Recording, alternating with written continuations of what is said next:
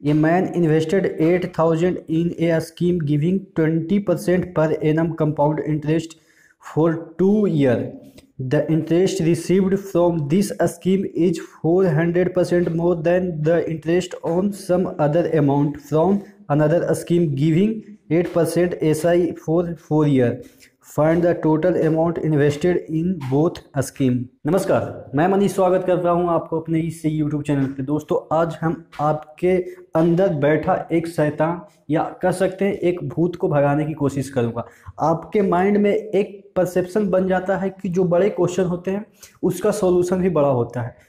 Exam में उसको आप स्केप करके भागना चालू कर देते हैं, ठीक है। तो ऐसा नहीं है कि जब भी आपको दिखे कोई बड़ा क्वेश्चन तो आपके माइंड का जो परसेप्शन है उसको अपन यहाँ पे चेंज करेंगे, देखेंगे कि कैसे बड़े बड़े क्वेश्चन इजी सोल्व किए जाते हैं। यानी कि जो बड़े क्वेश्चन होते हैं वो सिर्फ दिखाने के होते हैं, यानी कि जो होता है ना कि हाथी के दांत दिखाने के होते हैं, वैसे ही बड़े क्वेश्चन होते हैं वो सिर्फ दिखाने के होते हैं। देने का पर्पस यही होता है कि बच्चों को डराया जाए एक लंबा क्वेश्चन दिखाकर, लेकिन ऐसा कुछ भी नहीं है। उसका भी सॉल्यूशन उसी तरीके से शॉर्ट में निकलता है जो कि छोटे से क्वेश्चन होते हैं उसका सॉल्यूशन निकलता है, ठीक है। तो आज आपका यही डर हम भगाएंगे। उसके बाद रीजनिंग का हम कुछ क्वेश्चन करेंगे जो कि रेलवे, एसएससी और बैंकिंग सभी के लिए उपयुक्त होगा। तो ये जो सेशन है ये बैंकिंग, रेलवे और एसएससी जितने भी कम्पिटिटिव एग्जाम हैं जिसमें मैथ्स पूछे जाते हैं, रीजनिंग पूछे जाते हैं, उन सभी का कॉमन ये सेशन है, ठीक है। तो चलिए शुरू करते हैं आज का सेशन। आपने क्वेश्चन पढ़ा होगा, ठीक है। अब देखिए इस क्वेश्चन में क्या कह रहा है। ये मैन इन्वेस्टेड 8,000 रुपी इन ये स्कीम गिविंग 20% पर एनम, यानी कि जो दर है, ठीक है, वो कितना है 20% है। तो हमको क्या करना है कि जो इतना लंबा क्वेश्चन दिख रहा है उसमें क्या करना है कि हमको जो डिजिट दिख रहा है 8,000 का जो डिजिट दिख रहा है उसको हमें दिमाग से हटा देनी है, ठीक है। उसको हम लास्ट में यूज कर लेंगे। हम किसी भी चीज़ को आसानी से सॉल्व करने के लिए क्या मानते हैं, 100 मानते हैं, ठीक है। तो हम 8,000 को अपने दिमाग से डिलीट कर दें कुछ समय के लिए और हम उसको क्या मान लें, 100 है, ठीक है। तो सपोज 100 रुपया वो इन्वेस्ट किया, 8,000 को आप हटा दें दिमाग से, तो उसको कितना मिल रहा है 20% पर एनम के हिसाब से क्या मिल रहा है, कंपाउंड इंटरेस्ट फॉर 2 ईयर। यानी कि यह क्या होगा, ये होगा 20 + 20 + 20 इंटू 20/100, यही होता है, ठीक है। तो कितना हो जाएगा, ये हो जाएगा 44, ठीक है। ये इसका क्या होगा, CI होगा अगर मूलधन इसका 100 रुपया है। तो अभी हम 8,000 को हटा देते हैं, हम मानते हैं कि 100 रुपया इसके पास है, ठीक है। तो ये 44 रुपया इसका CI हुआ। आगे स्टेटमेंट क्या कह रहा है, the interest received from this scheme is 400% more than date of interest on some other amount from another scheme giving 8% SI for 4 year, ठीक है। ये जो अमाउंट है ये कितना है, 400% ज़्यादा है किससे, उस मूलधन के SI से जो कि 4 वर्ष के लिए दिया जाता है 8% के हिसाब से, ठीक है। तो ये कितना है, 400% ज़्यादा है। यानी कि कोई अगर मूलधन होगा उसका 400% ज़्यादा होगा, यानी कि सपोज ये 100 होगा तो उसका 400% क्या होता है 5/1 होगा। जैसे 100% क्या होता है, 100% डबल हो जाता है, तो 400% क्या हो जाएगा, 4 गुना हो जाएगा। तो उतना ज़्यादा है, यानी कि अगर 1 है तो इसका 4 गुना ज़्यादा है, ठीक है। तो इसका 4 गुना ज़्यादा है तो 1 + 4 होगा ना कि सिर्फ 4 होगा, ठीक है। तो कितना है, अगर x है कोई अमाउंट तो उसका 400% ज़्यादा हो जाएगा। तो ये इस तरह से हम लिख सकते हैं, इतना इंटू इतना, ये कितना दिया हुआ है कि 44 आता है, ठीक है। क्वेश्चन के अनुसार जो SI है ये SI होगा, ठीक है, सिंपल इंटरेस्ट होगा। ये CI है, ठीक है, ये CI है, और जो CI है वो SI का 400% ज़्यादा है तो 5/1 कर देंगे मल्टीप्लाई में। तो SI क्या हो जाएगा, हमारा SI क्या आ जाएगा, ये 44/5 आ जाएगा, ठीक है।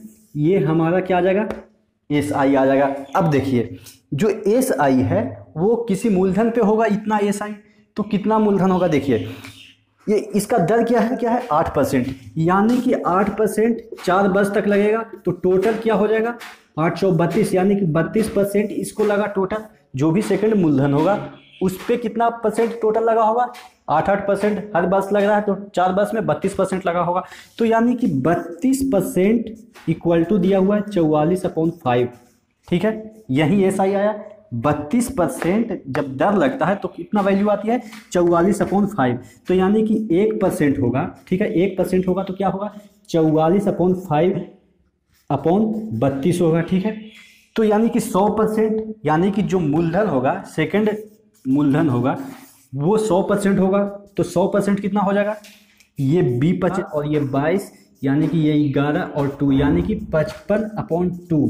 ये क्या हो जाएगा, सेकंड मूलधन हो गया, ठीक है, ये सेकंड मूलधन हो गया। फर्स्ट मूलधन क्या है 100 है, सेकंड मूलधन इतना आ गया, ठीक है।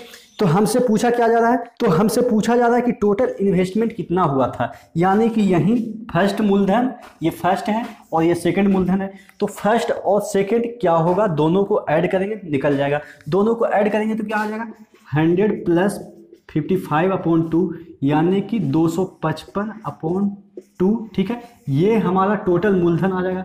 लेकिन ये तो आंसर है नहीं, और हम माने क्या थे कि 100 है, ठीक है, 100 मूलधन है। तो 100 बराबर हम माने थे क्या, 100 बराबर माने थे क्या, ये था 8000, ठीक है। 100 बराबर 8000 था, तो यानी कि 1 बराबर क्या हो जाएगा 8000/100, ठीक है। तो टोटल मूलधन कितना आ रहा है 255/2 आ रहा है ये। तो कितना आ जाएगा, यानी कि टोटल हमारा मूलधन ये, यानी कि इतना रुपया ये इन्वेस्ट किया होगा, ठीक है। तो आपको क्या करना है कि जो भी पहले डिजिट दिया हो उसको आप डिलीट करेंगे दिमाग से, उसको सिर्फ 100 मानेंगे, ठीक है।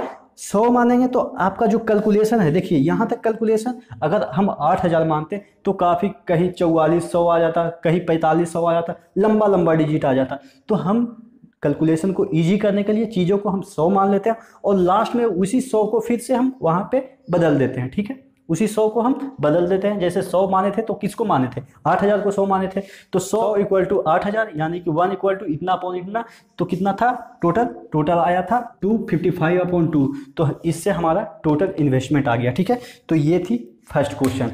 आपको शुरू में थोड़ा डिफिकल्ट क्वेश्चन कराते हैं ताकि आपका शुरू में क्या होता है कि आपका एनर्जी बना हुआ रहता है, तो आप शुरू में ज़्यादा ध्यान देते हैं और धीरे धीरे वीडियो जैसे ही कंटिन्यू आगे बढ़ता जाता है तो आपका कंसंट्रेशन थोड़ा ब्रेक होता है, आप लेजीनेस फील करना चालू कर देते हैं, इसीलिए शुरू में थोड़ा डिफिकल्ट क्वेश्चन कराते हैं, ठीक। अगला क्वेश्चन है, 2 car A and B which are 500 kilometre apart starts moving towards each other on a straight road at a certain point of time, ठीक है।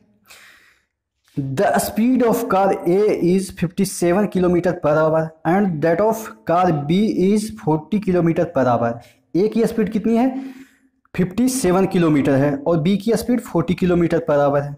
After first hour A which is moving from west to east takes left turn, runs for 40 minutes and reaches point K, ठीक है। Whereas the other car which was moving from east to west keeps running on the road till 1.5 hour and then takes a left turn, runs for half an hour and reaches point L. What is the difference between the vertical and horizontal distance between the two point K and L? आप देख रहे होंगे कि पढ़ते पढ़ते ही question कई लोग भूल जाएंगे, ठीक है। तो इसको देखिए कैसे बनाएंगे।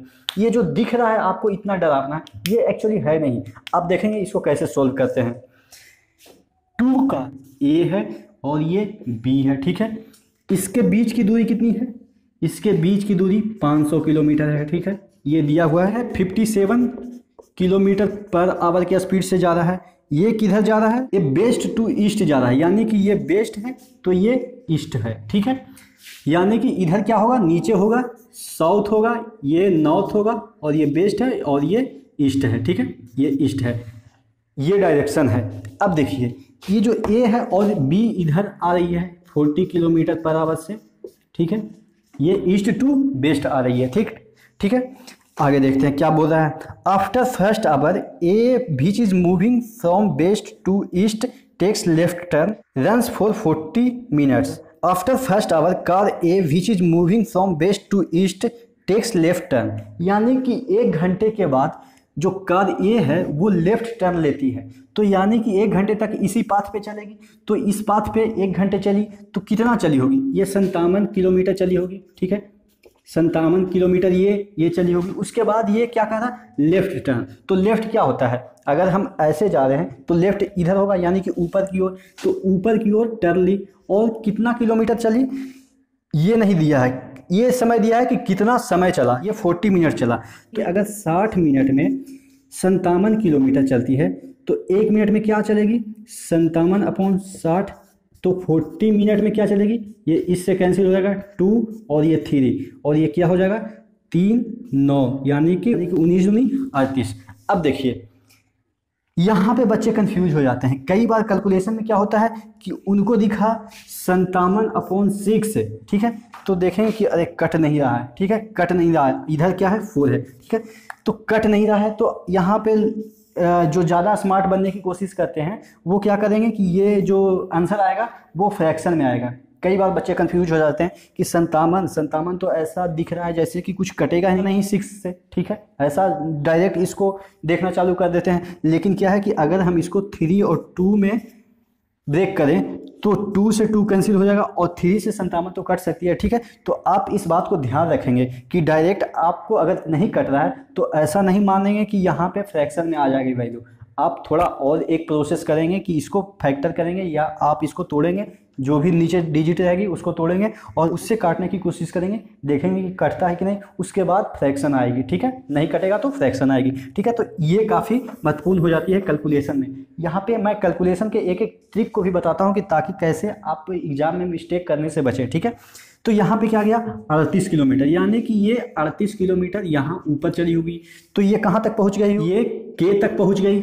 अब इसके बारे में देखते हैं, बी क्या कर रहा है कि 1.5 घंटे चलती है, ठीक है, और 1.5 घंटे के बाद फिर ये लेफ्ट टर्न लेती है और लेफ्ट टर्न लेने के बाद आधा घंटा चलती है, यानी कि पहले ये 1.5 घंटे इधर कहीं चली होगी, तो 1.5 घंटे में ये कितना चलेगी 40 किलोमीटर 1 घंटे में, तो 1.5 घंटे में 60 किलोमीटर चलेगी, ठीक है, तो 60 किलोमीटर तक तो यहाँ चली होगी 60 किलोमीटर, ठीक है। उसके बाद लेफ्ट, तो लेफ्ट इसका क्या होगा, इधर से हम देख रहे हैं तो लेफ्ट इसका नीचे होगा, ठीक है, तो लेफ्ट इधर, ठीक है, लेफ्ट, तो ये लेफ्ट आधा घंटा चली, तो आधा घंटा में 20 किलोमीटर चलेगी, ठीक है, तो ये कहाँ तक चली गई एल तक, ठीक है। अब कह रहा है कि जो वर्टिकल डिस्टेंस है, ठीक है, वर्टिकल डिस्टेंस यहाँ से यहाँ और यहाँ से यहाँ, यानी कि टोटल वर्टिकल डिस्टेंस ये होगा, ठीक है, ये होगा के यहाँ पे है और एल यहाँ पे है, ठीक है, तो टोटल वर्टिकल डिस्टेंस तो यही होगा, तो ये कितना होगा, ये 38 + 20 क्या हो जाएगा, ये 58 हो जाएगा, ये 58 किलोमीटर वर्टिकल डिस्टेंस है। और हॉरिजॉन्टल डिस्टेंस कितना है, हॉरिजॉन्टल डिस्टेंस ये रहा, ठीक है, तो इतना कितना होगा, इतना होगा क्या 500 - 60 + 57, यानी कि 60 + 57 ये कितना हो जाएगा 117, यानी कि इतना किलोमीटर इसका हॉरिजॉन्टल डिस्टेंस होगा, ठीक है। इन दोनों के बीच हॉरिजॉन्टल डिस्टेंस ये है और वर्टिकल डिस्टेंस ये है, तो क्वेश्चन कह रहा है कि horizontal distance minus vertical distance क्या होगा, तो इतना माइनस इतना कर देंगे, यानी कि 383 - 58 करेंगे तो क्या आ जाएगा 325 किलोमीटर, ठीक है, ये हमारा आंसर आ जाएगा, ठीक है। तो आप देखें कि कैसे इतना बड़ा सवाल को आसानी से हम इसको डायग्रामेटिकली कर सकते हैं, ठीक है। तो आप चीज़ों को देख के परेशान ना हो, क्योंकि चीज़ें जैसा दिखता है वैसा होता नहीं है। आप सुनते हैं ना कि जो गरजता है वो बरसता नहीं है, वैसे ही ये क्वेश्चन है, ये दिखता है लेकिन वैसा है नहीं, ठीक है। तो आगे देखते हैं, अब इस श्लोक के क्वेश्चन को देखते हैं। इसमें क्या कर रहा है, ऑल मैंगो आर ग्रेप्स। इसमें देखिए एक कंसेप्ट आपको सीखने का मिलेगा, ठीक है, देखिए क्या कंसेप्ट है, ऑल मैंगो आर ग्रेप्स, यानी कि जो मैंगो है, ठीक है, ये कोई मैंगो है, ठीक है, ये ऑल मैंगो है ग्रेप्स, ठीक है, ये ग्रेप्स है, ठीक है। सम grapes are black, some grapes are black, यानी कि ये ब्लैक है, ठीक है। इतना वेन डायग्राम इसका होगा, all mangoes are grapes, some grapes are black, इतना हो गया। अब कंक्लूजन क्या कर रहा है, ये तो स्टेटमेंट था, कंक्लूजन कह रहा है सम mangoes being black is possibility, ठीक है, सम मैंगो बीइंग ब्लैक, सम मैंगो कहाँ पे है, यहाँ पे है, तो बीइंग ब्लैक इज पॉसिबिलिटी, हो भी सकता है। देखिए कैसे, ये वाला जो अंडा है, आप इसको समझिए अंडा, इसको पकड़ के थोड़ा इधर करें तो यहाँ पे आके क्रॉस करेगा इसको, ठीक है, ये वाला अंडा पकड़ कर इसको में डालें तो ये यहाँ से इस तरह से क्रॉस करेगा, ठीक है। तो ये तो पहले हम जो बनाए ये स्टैंडर्ड डायग्राम है, तो लेकिन पॉसिबिलिटी तो है कि यहाँ पे ये क्रॉस कर सकता है, ठीक है, तो ये वाला स्टेटमेंट हमारा सही होगा। समझ में आई बात। सम mangoes being black is possibility, black ये है, मैंगो ये है, हालांकि अभी नहीं है, ठीक है, नहीं भी हो सकती है, हो भी सकती है, क्योंकि इस अंडे को हम पकड़ के थोड़ा सा नीचे ले जाएं तो इसको क्रॉस करना चालू कर दे, तो यानी कि पॉसिबिलिटी तो है कि कुछ ब्लैक हो जाएंगे मैंगो, ठीक है। आगे देखते हैं, there is possibility that some mangoes are not black, there is possibility that some mango are not black, यानी कि सम मैंगो जो पॉसिबिलिटी है नॉट ब्लैक, तो यहाँ दिखा रहा है कि नॉट ब्लैक हो सकते हैं, यानी कि ये भी हो सकता है। लेकिन बच्चे यहाँ पे कंफ्यूज हो जाते हैं कि हो सकता है या नहीं हो सकता है, तो यानी कि ये आइदर वाला केस है, ठीक है, मैंगो ब्लैक हो सकता है या नहीं हो सकता है, अगर है ऐसा तो ये आइदर का केस है। लेकिन आप इस वर्ड को ध्यान देंगे, पॉसिबिलिटी की बात ध्यान देंगे, ठीक है। अगर सेंटेंस में पॉसिबिलिटी है, ठीक है, अगर सेंटेंस में पॉसिबिलिटी है तो दोनों सही होगा। अगर वर्ड पॉसिबिलिटी नहीं होता, ठीक है, अगर वर्ड पॉसिबिलिटी नहीं होता तो क्या होता, आइदर वन या टू, लेकिन अगर दोनों में पॉसिबिलिटी बढ़ दिया है तो बोथ आर ट्रू, ठीक है। तो ये वर्ड आपको काफी ध्यान में रखनी है कि आइदर वाला जो केस है यहाँ पे रॉन्ग हो जाएगा। अगर कंक्लूजन होता सम mango are black, some mango are black, और दूसरा होता सम मैंगो आर नॉट ब्लैक, ठीक है, सम मैंगो आर नॉट ब्लैक, अगर ये रहता सम मैंगो आर ब्लैक, दूसरा रहता सम मैंगो आर नॉट ब्लैक, यानी कि सम मैंगो अगर ब्लैक होंगे, ठीक है, तो ये वाला सेंटेंस गलत हो जाएगा। लेकिन अगर ये सेंटेंस सही है तो ये वाला गलत हो जाएगा, तो उस समय आइदर आ जाएगा। लेकिन अगर पॉसिबिलिटी है, ठीक है, पॉसिबिलिटी दोनों में दिया हुआ है, तो दोनों इंडिविजुअल सही होंगे, ठीक है। आगे देखते हैं, अब इन कुछ रीजनिंग को देखते हैं। इसमें देखते हैं, पहला है क्या, स्मार्ट है, एस्पायर है, कैसल है, एवेस्मल है, अकॉस्ट है, ठीक है। अगला वर्ड जो होगा वो कौन सा होगा, यानी कि इनमें से आपको छांटना है कि कौन सा वर्ड इसके आगे होगा, जो ये सीरीज चल रहा है उसमें अगला वर्ड क्या होगा, ठीक है। तो ये रीजनिंग है, तो दिमाग में पहले क्या आएगा कि सभी का मतलब क्या होगा, ये सोचना चालू करेंगे, ठीक है। रीजनिंग में तो कुछ भी हो सकता है, ठीक है। तो स्मार्ट, एस्पायर, कैसल, ये सभी कोई लॉजिक नहीं बनाते हैं, क्योंकि स्मार्ट क्या है, बंदा स्मार्ट होता है, कैसल क्या होता है, कीला होता है, ठीक है। तो बंदा कीला मतलब दूर दूर तक रिलेशन नहीं है, ठीक है। तो इस तरह से यहाँ तो इसके मीनिंग से कोई मतलब नहीं निकल रहा है। तो दूसरा ट्रिक लगाते हैं कि और क्या हो सकता है। देखिए यहाँ पे क्या है कि स्मार्ट जो वर्ड है इसमें हम कुछ ढूंढना चालू करते हैं। तो स्मार्ट है, यहाँ पे एस्पायर है, तो ये एस वर्ड है, यहाँ पे सेकंड में आ रहा है, ठीक है, यहाँ पे थर्ड में आ रहा है एस वर्ड, यहाँ पे फोर्थ में आ रहा है, यहाँ पे फिफ्थ में आ रहा है। तो यानी कि अगला जो वर्ड होगा उसमें सिक्स्थ में आएगा एस वर्ड। तो सिक्स्थ में ये नहीं है, यहाँ तो पहले ही आ गया, इसमें तो एस है ही नहीं, इसमें तो पहले है। तो यहाँ पे देखिए 1 2 3 4 5 6, यानी कि ये वाला आंसर सही होगा, ठीक है। तो आपका जो तरीका होगा, पहले आप इसके मीनिंग को समझें, ठीक है। अगर मीनिंग से नहीं बन रहा है क्वेश्चन, मीनिंग से नहीं बन रहा तो इसके जो इंडिविजुअल अल्फ़ाबेट है उसको पकड़ना चालू करें, ठीक है। तो इस तरह के जो क्वेश्चन होते हैं उसमें जनरली क्या होता है, जो प्रथम वर्ड होता है वही सीरीज में आगे बढ़ते जाता है। यहाँ तो एक में बढ़ रहा है, कई बार दो में बढ़ेगा, कई बार तीन में बढ़ेगा, ठीक है, कई बार एक में बढ़ेगा फिर एक पीछे हो जाएगा, एक में बढ़ेगा फिर एक पीछे हो जाएगा, इस तरह से सीरीज बन सकता है। तो जो ये जब ये रीजनिंग है तो कोई भी लॉजिक बना सकता है रीजनिंग में, ठीक है। आगे देखते हैं, 0.05 माइनस 0.1 है, ये पूछ रहा है, ये सीरीज जो बढ़ रही है उसमें बीच वाला टर्म पूछ रहा है। सीरीज का अगला है -0.4, आगे है 0.8, ठीक है। तो यहाँ पे क्या होगा, देखिए ये तो आसानी से दिख रहा होगा कि यहाँ पे क्या हो रहा है कि इसको अगर 2 से मल्टीप्लाई कर दें तो 0.1 आ जाएगा, लेकिन यहाँ पे -0.1 है, तो यानी कि इसमें क्या मल्टीप्लाई होगा, -2 मल्टीप्लाई हो रहा होगा, ठीक है। जब इसमें -2 मल्टीप्लाई करेंगे तो हर जगह -2 मल्टीप्लाई हो रहा होगा, तो अगर इसमें -2 मल्टीप्लाई करते हैं तो ये आंसर आ जाता है, ठीक है। तो यानी कि -2 तो हर जगह मल्टीप्लाई हो रहा है, तो इसमें -2 मल्टीप्लाई करेंगे तो क्या आ जाएगा, ये आ जाएगा 0.2, क्योंकि माइनस माइनस प्लस हो जाएगा तो ये 0.2 आंसर आ जाएगा, ठीक है। तो ये इसका आंसर है। आगे देखते हैं, ये वाला जो 2 टर्म दिया हुआ है, ठीक है, और इस टर्म में ए की वैल्यू पूछा जा रहा है, ठीक है। 2 टर्म दिया हुआ है और इसमें ए की वैल्यू पूछा जा रहा है, तो आप इसको देखने की कोशिश करें। रीजनिंग में क्या होता है कि आपको बनाने से पहले आपको चीज़ों को देखने आनी चाहिए, ठीक है। अब देखिए इसमें कुछ दिख रहा होगा, ये जो बॉक्स में है वो कुछ दिख रहा होगा। अगर आपको नहीं दिख रहा है तो आप थोड़ा ध्यान से देखें। लड़कियां जाती है तो आपकी नज़र इतनी तेज होती है कि वो दिख जाती है, लेकिन यहाँ पे पता नहीं भाई साहब को क्यों नहीं दिखती है। ठीक है, आपको ये भी चीज़ें दिखनी चाहिए। ठीक है, जैसे आपकी जो नज़र है वो लड़कियों को आसानी से देख लेता है, कहीं से भी गुजर रहे हैं लड़कियां, उनको आपकी नज़र आसानी से देख लेता है, ऐसा होता है। ठीक है, तो रीजनिंग में क्यों नहीं दिखता है आपको, पता नहीं भाई साहब को क्यों नहीं दिखता है। तो देखिए यहाँ पे जो बॉक्स में है, तो बॉक्स में है कुछ ना कुछ तो आपको बोल रहा हो कि देखो बेटा क्या मैं हूँ। ठीक है, ऐसा कुछ चिल्ला चिल्ला के बोल रहा होगा, तो आप जब गौर से देखेंगे तो बोलेगा कि बेटा मैं स्क्वायर हूँ। ठीक है, मैं स्क्वायर हूँ। किसका है, 4 का स्क्वायर है, ये 8 का स्क्वायर है और ये 7 का स्क्वायर है। तो इसमें 8 कैसे आ सकते हैं, इन दोनों टर्म का हम यूज कर सकते हैं, तीनों टर्म का यूज कर सकते हैं। कैसे, किसी भी तरीके से हम 4 लानी है। तो अगर इसको माइनस करें, यानी कि 18 से 14 सब्सट्रैक्ट करेंगे तो क्या आ जाएगा, 4 आ जाएगा। ठीक है, और ये 4 का स्क्वायर है। यहाँ पे देखते हैं, यहाँ पे 33 माइनस 25 करेंगे तो ये आ जाएगा 8, और ये 8 का स्क्वायर है। यहाँ पे क्या होगा, ये 7 है। ठीक है, ये 7 है, 7 का स्क्वायर है। तो यानी कि यहाँ क्या होगा, 25 प्लस 7 होगा, या क्या होगा 25 माइनस 7 होगा। यही दो टर्म हो सकते हैं।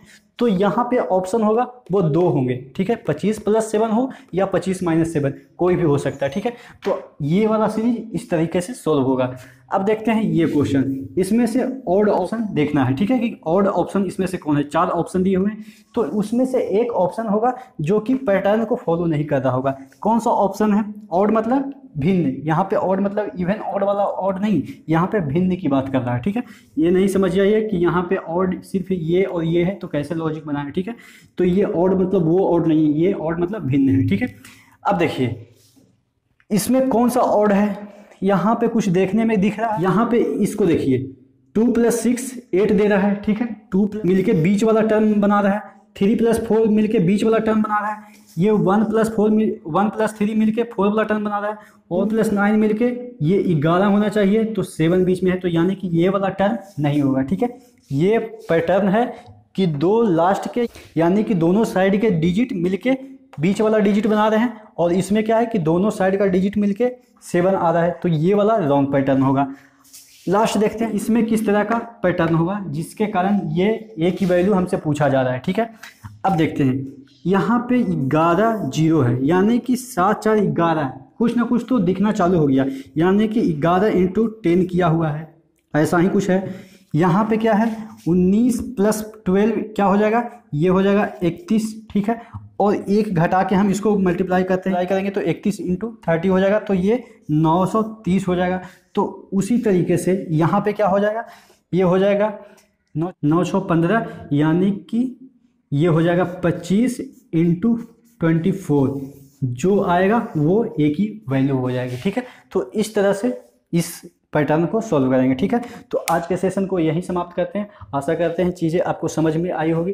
थोड़ा ट्रिकी है, अगर आपके पास ऑब्जर्व करने की क्षमता है तो चीज़ें आपके लिए आसान हो जाएगी, लेकिन अगर नहीं है तो आप ऑब्जर्व करने की तरीका सीखें, किस तरह से ऑब्जर्व किया जाता है। ठीक है, तो अगले सेशन में फिर से मुलाकात होगी, तब तक के लिए धन्यवाद।